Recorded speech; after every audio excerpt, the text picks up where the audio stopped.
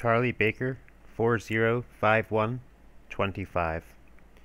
U-138. Interrogation of Survivors. August 1941. Naval Intelligence Division, Admiralty, SW-1. The following report is compiled from information derived from prisoners of war. The statements made cannot always be verified. They should therefore not be accepted as facts unless they are definitely stated to be confirmed by information from other sources. Table of Contents. Section 1. Introductory Remarks. Section 2. Crew of U-138. Section 3. Early History of U-138. 4. Earlier Cruises of U-138. 5. Last cruise of U-138. 6. Sinking of U-138. 7. Details of U-138. Appendix. Crew of U-138. Report of interrogation of crew of U-138 sunk at about 11:15 Greenwich Mean Time on Wednesday, 18th June, 1941, in position 36 degrees north and 8 degrees west. Section 1. Introductory Remarks. Prisoners from 3 U-boats were interrogated simultaneously. These men were from U-138, sunk on 18th June, U-556, sunk on 27th June, and U-651, sunk on 29th June, 1941. It was decided to include in each report only matters pertaining to the U-boat concerned, and to include in the last of these reports all general information obtained from all prisoners.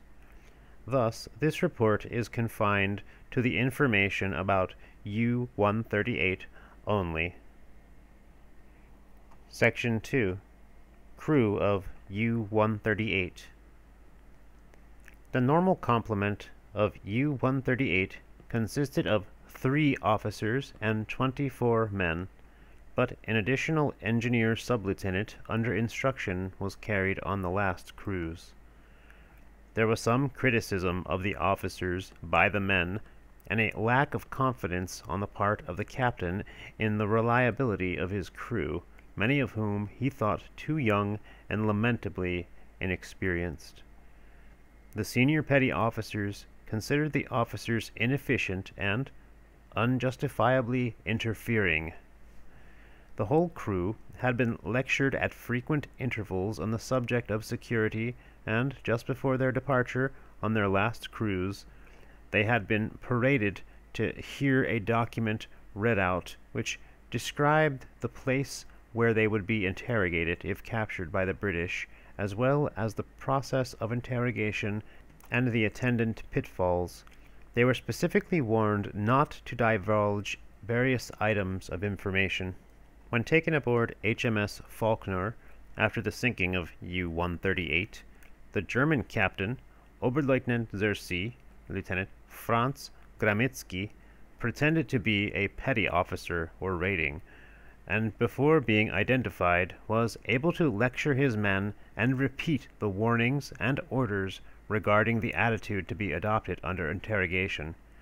This subterfuge of Gramitzky's forestalled any hopes of obtaining information from the prisoners still feeling the effects of the depth charge attack. There were some petty officers and ratings with naval experience, but many men had only joined the Navy during the latter half of 1940, and had received very little U-boat training, and were almost useless in the U-boat. Gramitzky, aged 25 years, joined the Navy in 1936, transferred to U-boats in 1938, and was promoted to Lieutenant Zersee, or sub-lieutenant, on 1st October 1938. He was stated to have served under Kapitänleutnant Lieutenant Commander Schepke in U-19, the earlier cruises of which are mentioned in Charlie Baker 405119, pages 14 and 15. He was a native of East Prussia and showed some sense of humor. According to his men, he behaved in an extremely democratic manner towards them, frequently getting drunk and going to brothels with them. Though appreciating this camaraderie, the older petty officers felt such behavior to be somewhat undignified. The engineer officer, Oberleutnant, or Engineer Lieutenant Harold Wochner, just 26 years of age, was born in Bogota, Colombia, remained there, and joined the Navy in 1936. During his naval training, he visited the Mediterranean, India, and the Far East. He had spent most of his naval career in destroyers. He was quite a pleasant, though somewhat dull individual, despite his travels. His political views were Nazi, but not as extreme as those held by most U-boat officers. The first lieutenant, Lieutenant zur See, Sub-Lieutenant Gustav Frick, 20 years old, a Westphalian, joined the Navy in 1938. He was an ardent Nazi, very dull, and altogether a somewhat unpleasant person. He had little U-boat experience, having only joined U-138 for her last 2 cruises. The engineer officer under instruction, Lieutenant Engineer Sub-Lieutenant Ulrich Rickman, aged 22 years, joined the Navy in October 1937. At the outbreak of war, he was drafted without adequate technical training to the destroyer Erich Geiss, from which he escaped when she was sunk at the Second Battle of Narvik. He remained at Narvik until the end of June 1940 and was sent to a destroyer base in Germany until ordered to proceed to Lorient, where he joined U-138 for her last cruise. He never had any U-boat training, and had he not been made a prisoner of war, he would have been drafted, still without training, to stand by a new U-boat under construction. Rickman appeared to be completely ignorant of the U-boat branch of the German Navy, and belonged to a better type of naval officer. He was less security conscious than the usual U-boat officer, and also better educated, speaking fair English and some French. As U-138 is believed to have been on a special and possibly dangerous mission, it is interesting to note that of the 4 officers and 23 men, only 2 men were married, these being the chief quartermaster and a senior mechanician. While prisoners expressed their appreciation of their treatment in His Majesty's ships, they were extremely resentful at the way in which they were handled by the military, especially during alleged interrogation by Army officers. Section 3. Early History of U-138. U-138 was stated to have been built at the Deutsche Werk, Kiel. She had a displacement of 300 tons and was one of a series of 300-ton U-boats. This series is believed to include U-137, U-139, U-140, U-144, and U-147. A petty officer claiming to know something of production stated that this series consisted of 15 300-ton U-boats. Prisoners added that U-138 was one of the last U-boats completed by Deutsche Werk, Kiel, before the firm ceased to build U-boats and concentrated on the building of merchant ships. Prisoners denied all knowledge of the approximate date on which U-138 had been laid down. Members of the crew of U-138 were drafted to stand by during the final stages of construction from about the middle of April 1940 onwards. The captain was Oberleutnant zur See Wolfgang Luth. The first lieutenant was Oberleutnant zur See Franz Gramitzky, and the engineer officer was Engineer Lieutenant Bruggemann. The U-boat was said to have been completed on 27th June 1940 and to have proceeded into the Baltic to do trials. She went first to Danzig, then to Gotenhafen, and finally to Memel, where she carried out torpedo practices. After completing her trials, U-138 was said to have been used for training purposes for several weeks, returning to Kiel at the end of August or early in September 1940. Section 4. Earlier cruises of U-138. First cruise of U-138. U-138 was stated to have left Kiel on her first war cruise on a date before the middle of September 1940. It was claimed that she sank by torpedo 3 ships in a convoy on one day during the hours of daylight, and 1 ship also in convoy on the following day. These 4 ships were said to have totaled 29,000 tons. The German High Command communique of 23rd September 1940 announced that the small U-boat under Luth's command had shared in the successes announced 2 days earlier, having sunk 4 merchant ships totaling 29,000 tons. NID note: the ships New Sevilla, City of Simla, and Empire Adventure were sunk between 2025 and 2045 on 20th September 1940 in position 55 degrees 54 north and 7 degrees 24 west, and may have been sunk by U-138. No ship was sunk on 21st September 1940 in this area. An unconfirmed statement was made to the effect that U-138 was attacked during this cruise by torpedoes from a British submarine which only just missed. This cruise ended at Lorient, according to prisoners, having lasted about 14 days.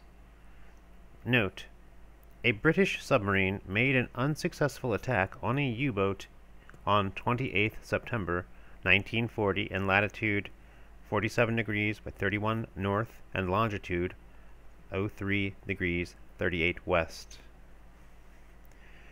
Second cruise of U-138. U-138 was said to have left Lorient on her second war cruise early in October 1940, probably during the second week of that month. Prisoners claimed that all 5 torpedoes carried were fired, and that 2 tankers totaling 20,000 tons were sunk, while a 3rd ship carrying timber was hit and damaged by 1 torpedo, but was missed by another. NID note: SS Blairspe, 4,155 tons, carrying a cargo of timber, was hit by 3 torpedoes and missed by 2 about 23:30 on 18th October 1940.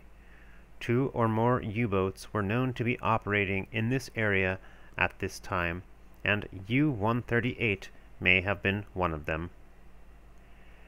16 ships in convoy SC-7 were torpedoed in the same area about this date. One of them was the tanker Thalia, 5,875 tons, sunk on 18th October 1940 in position 57 degrees 27 north and 11 degrees 10 west. This cruise was said to have lasted about 14 days, and U-138 returned to Lorient during the 3rd week of October 1940. On 28th October 1940, the German radio broadcast an announcement that Luth had been awarded the Knight insignia of the Iron Cross, having sunk with his small U-boat 12 armed merchant vessels with a total tonnage of 87,236 tons and a British submarine. These successes having been achieved partly in the Atlantic and partly in the North Sea. It is believed that Luth formerly commanded the older 250-ton U-9, in which he carried out several cruises. The claims of having sunk 87,236 tons and a British submarine seem to refer to his career in U-9 and probably refer to the North Sea operations of that U-boat.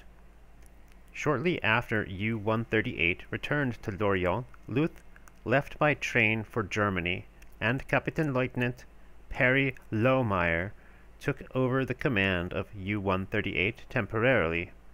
This was the first occasion on which Lohmeyer had commanded a U-boat. The other officers were still Gromitsky and Brueggemann. U-138 remained about 2 weeks at Lorient, according to prisoners. Third cruise of U-138.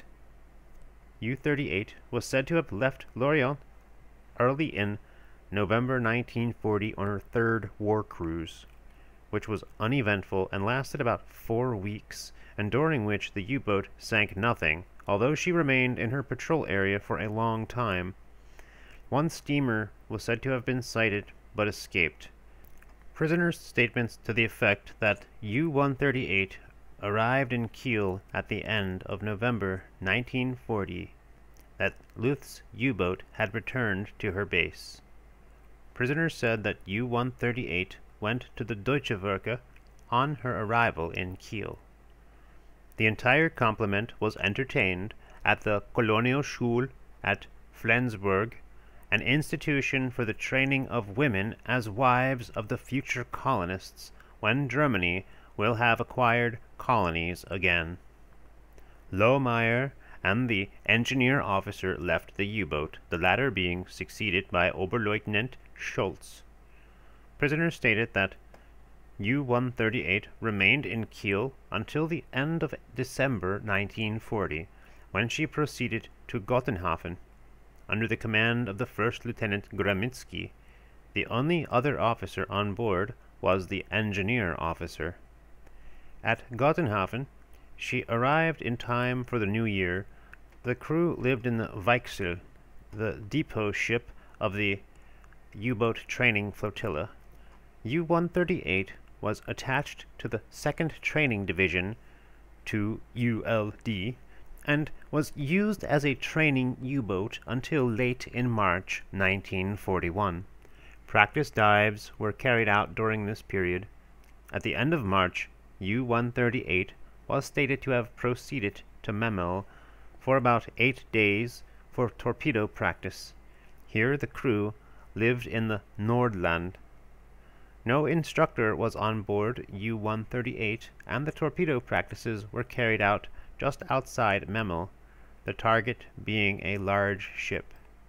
Schultz was succeeded by Oberleutnant Harold Walkner, and Lieutenant zur See Gustav Frick was appointed first lieutenant.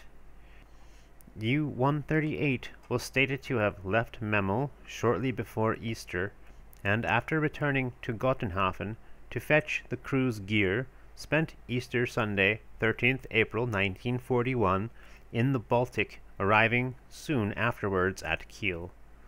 Stores and torpedoes were then loaded in readiness for U-138's 4th cruise. U-140 was apparently also in Kiel preparing to put to sea, and orders were received that the first of the 2 U-boats to be ready should leave immediately. 4th cruise of U-138. Prisoners stated that U-138 left Kiel on her 4th cruise about 21st April 1941, passed through the Kiel Canal in company with another small U-boat. 2 days after leaving Brunsbüttel, piston trouble occurred, according to prisoners, the oil having become overheated. It appears that the pistons became very hot through friction. The U-boat was said to have dived immediately and to have carried out repairs while lying on the bottom. Prisoners said that she remained submerged for 48 hours, and that on surfacing it was observed that the exhaust valves had become defective. Therefore, U-138 put into Bergen. She was escorted into Bergen Fjord by one minesweeper. U-138 was said to have been delayed for about 3 weeks waiting for a spare part to come from Germany for the repairing of the defective exhaust valves. The work was carried out by German workmen. During their stay, some of the crew went on an excursion to Nordheimsund by motor bus, and nearly had a serious accident on the journey which they attributed to attempted sabotage. Prisoners claimed to have seen one 500-ton U-boat in Bergen. On leaving Bergen before the middle of May 1941, U-138 was said to have been escorted by one minesweeper for a short time. The U-boat carried, as usual, 5 torpedoes. She was stated to have passed south of the Shetlands. One prisoner stated that the U-boat passed submerged through a gap in the line of mines stretched between 2 islands. He added that this gap was guarded on each side. The only event of interest on the cruise was stated to have been the sinking of a ship variously described as a tanker or a freighter, and as having had a displacement of 8,000 to 12,000 tons. The date was given as 18th May 1941. Prisoners added that other ships were in the vicinity further away, and that 1 or 2 destroyers were present. U-138 was described as having proceeded underwater and to have fired 3 torpedoes from periscope depth, of which 1 or even 2 hit the target. NID note: no ships were reported to have been torpedoed and sunk on 18th May 1941 in any area in which U-138 could have been operating. It was claimed that 2 convoys were sighted later on the cruise, but that U-138 could not get within range. Prisoners said that they heard explosions of aircraft bombs in the distance. The approximate date of arrival at Lorient was given as 28th May 1941. U-138 was said to have lain off the former arsenal, now renamed the Salzwedel Barracks, during her stay in Lorient, except for a short time when she had to charge her batteries. Prisoners added that torpedoes were brought in a lighter to the U-boat, and she did not proceed to a torpedo depot. Among other U-boats at Lorient was U-556, Captain Lieutenant Herbert Wolfarth. Section 5. Last cruise of U-138. Prisoners stated that U-138 left Lorient on 12th June 1941, on her 5th and last cruise. In addition to her normal complement, she carried an engineer sub-lieutenant under instruction. It was stated that the U-boat had 3 torpedoes in her tubes and 2 spares in the forward compartment. Prisoners denied that mines were carried. From the diary of one of the officers, it was established that U-138 had a special duty to perform, but only the captain knew the nature of this task, and he would not divulge any information. Other officers ridiculed the suggestion that they might have intended getting into the Mediterranean. After some discussion, it appeared that their main reason for denying the Mediterranean suggestion was that such a course would have encroached upon the Mediterranean sphere of operations. They became confused when it was pointed out that they were sunk and had presumably been operating in what was admittedly also the Italian U-boat area.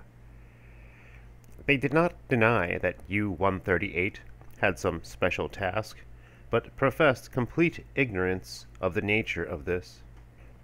They believed that the captain may have had sealed orders from the Admiral U-boats, but may not have opened them by the time U-138 was sunk. One prisoner voiced vague suspicions about the possible intentions of sinking a British aircraft carrier, but did not really possess any actual knowledge. According to a further statement, U-138 was to relieve another U-boat patrolling in that area. By piecing together various remarks and admissions, some indications of U-138's object were obtained. It was established that Gremytsky knew some details before leaving Lorient, as he dropped vague hints to the crew about going to a warmer climate. After leaving, harbor charts of the Mediterranean and Gibraltar were produced, and the crew were told that the Admiral U-boat's orders had included an injunction to proceed slowly but surely and to make every effort to return. It was stated that the Spanish agency had reported HMS Renown, HMS Furious, and a second aircraft carrier in Gibraltar. According to one petty officer, U-138 was to proceed at night fairly close inshore along the coast of the Bay of Algeciras and to enter Gibraltar harbor from the north, remaining on the surface across the minefield where mines were believed to have been laid at a depth of 20 feet. It appears that, failing Renown, Furious, or the second aircraft carrier, they were to torpedo any ship from a cruiser upwards, but nothing smaller than a cruiser. One petty officer stated that ships in Gibraltar had riding lights, and that the Germans did not anticipate any great difficulty in locating their victims. If U-138 could not escape after her attack on the British ships, the crew was to scuttle her and try to swim to Spanish territory, where they expected to be fitted out with civilian clothing and to be sent back to Lorient or to Germany. During this cruise, the U-boat spent much time on the surface, but nevertheless dived on several occasions when aircraft were reported. An entry in a diary for Tuesday, 17th June 1941, stated that the crew was in a state of suspense, as U-138 was nearing her destination and the carrying out of her special task. It was stated that U-138 could have attempted her attack a day or two earlier, but that the captain, bearing in mind the instructions to be slow and sure, was taking his time. Prisoners stated with apparent sincerity that they sank no ships on this cruise, nor did they sight any merchant ships. Section 6. Sinking of U-138. At dawn on 18th June 1941, a man on watch saw a dark shape in the sector astern and to port. The shape came nearer, and all the lookouts strained to make out what was approaching. Suddenly, the Germans decided that it was a cruiser and crash-dived. The captain ordered the crew to don their escape apparatus. As he spoke, the U-boat was at a depth of 40 meters, 131 feet, when 3 depth charges exploded very close and caused extensive damage. Broken glass and pieces of wrecked gear seemed to be everywhere, and water came pouring in from a number of leaks. Tools and spare parts were scattered by the explosions. The oil consumption gauges were smashed, and the bursting of a bottle containing compressed air caused excess pressure inside the U-boat. Neither the main pumps nor the hand pumps would work, and the water entered the exhaust, which had apparently been inadequately repaired at Bergen on the previous cruise. The port electric motor ceased to function, but the starboard electric motor was still running, and the lighting system did not fail. According to prisoners, the U-boat sank on 2 occasions to a depth of about 210 meters, or 689 feet. The presence of chlorine became increasingly oppressive. There were still 50 kilograms of compressed air available. U-138 rose to a depth of about 30 meters, or 98.4 feet, and would have attempted to torpedo the cruiser, but for the fact that everything in the U-boat was flooded and the pumps could not be made to work. The U-boat went down by the bow and then by the stern alternately as water rushed from one end of the boat to the other, but later the U-boat went down markedly by the bow. Prisoners stated that 2 further depth charges were dropped near U-138. The Germans considered that the batteries must have been almost exhausted by being run continuously in the effort to keep the submerged U-boat horizontal, while more and more water entered. After a period estimated by prisoners as anything from 30 minutes to 1 hour, U-138 was obliged to surface, was fired on by the British, and the crew abandoned ship. When the conning tower hatch was opened, the captain was ejected by the air pressure in the U-boat. The Germans complained that after they were already swimming in the sea, the cruiser, which they now recognized as a destroyer, dropped further depth charges. Prisoners believed that the British had wrongly assumed that other U-boats were present. The entire complement was picked up by HMS Falknor. The German officers seemed to have no knowledge of the use of scope of APPENDIX and to have thought that Falknor's attack had been carried out as a result of having seen U-138's periscope and with the intention of frightening the Germans. In fact, U-138's periscope was not sighted by Falknor, who made contact and attacked by APPENDIX with a single pattern of 6 depth charges set to 100, 150, and 250 feet. An attack was carried out later by Forrester after the U-boat had surfaced, charges being dropped alongside the hull. The petty officer telegraphist was of the opinion that the British electric rays were effective only to a depth of 100 meters, 328 feet, and became dispersed at a greater length. The engineer officer professed to attribute the loss of the U-boat to surprise in bad visibility, but a petty officer believed that she had been located by radio direction finding. Most prisoners stated that the U-boat was scuttled, but others said that this was not necessary, as she was rapidly filling with water when they abandoned ship and was obviously about to sink. Some prisoners believed that the maximum depth to which British depth charges could be set was 170 meters, or 558 feet. Prisoners admitted that when U-138 was sunk, they had not reached their objective or carried out their special task. Prisoners said that had Gromitsky succeeded, he would have received the Knight insignia of the Iron Cross. Normally this decoration is awarded only when a U-boat captain has sunk at least 100,000 tons of shipping, or has carried out some notable feat.